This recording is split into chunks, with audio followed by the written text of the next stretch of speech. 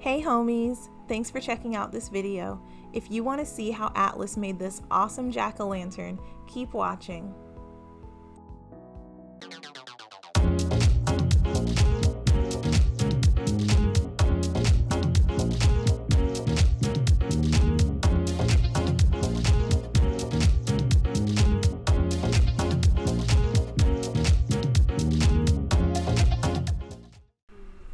First things first is our pumpkin, and this one was gorgeous. It's big, round, super orange, and perfect for the project. Next, I'm using apple barrel paint in jet black. It costs about 50 cents at Walmart. It is non-toxic and washable. This painting sponge was perfect because it helped me to get just the right amount of paint on his foot and we didn't get too messy. The very first step in this project is to wash the pumpkin. Please wash them off. This is super important. These grow outside, they can have dirt, dust, pesticides, and anything else that's harmful on them. So make sure you give them a good scrub before letting baby interact with it. This is going to keep them safe, plus as a bonus, washing the pumpkin gives us a nice surface to work with and helps the paint to last longer. I'm using a dry erase marker to map out where I want his handprints and footprints to go. This way it's easy to just stamp his hand or foot into the right place. And now it's baby time! I put the brush on Atlas's feet just to see how he would like it before we even got started because I wasn't sure how he was going to respond to the brush going on his toes, but he was just fine. So when I worked with him, I let him sit in his bath seat, and that worked out really good for this project. It kept him at the right angle and gave me easy access to his hands and feet.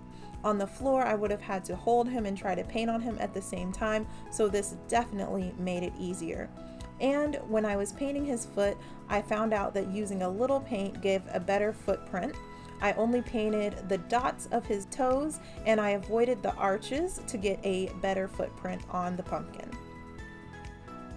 As you can see here, I'm lifting up the pumpkin and bringing it over to his foot.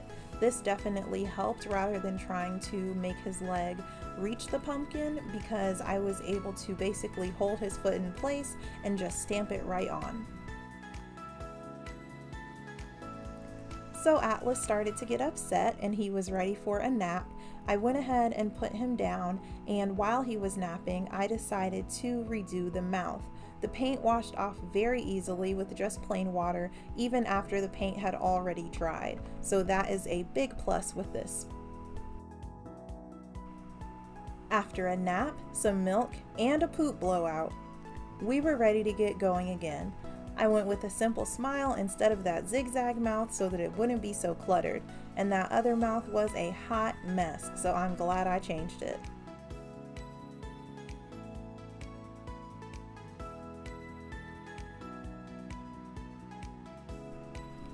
Atlas got a little fussy, so we took another quick break. Dad came over to play, and we gave him the pacifier. Baby artists are still babies, so of course they get fussy and they need to rest sometimes. Just be patient and work on your projects when you can. Between me trying to figure out filming angles and changing around the pumpkin's face, Atlas took a couple of naps throughout this process. Overall, the project is super easy. Just remember to be patient with your baby and with yourself. Go with the flow and above all, have fun. This is about making memories and new experiences for you and baby.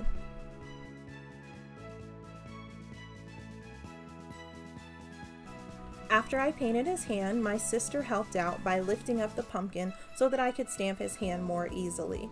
After we stamped it, I cleaned his hand off immediately after. I obviously don't want him to eat paint, and he puts his hands in his mouth a lot, so I would definitely suggest doing the hands last, cleaning the hands immediately after, and even putting on a sock for extra protection until you're really able to get in there and get all of the paint off. Even though this is non-toxic, you can never be too careful. Dad came over to help and immediately broke the pumpkin stem. Broke the pumpkin stem. And then you try to stick it up there like it didn't happen.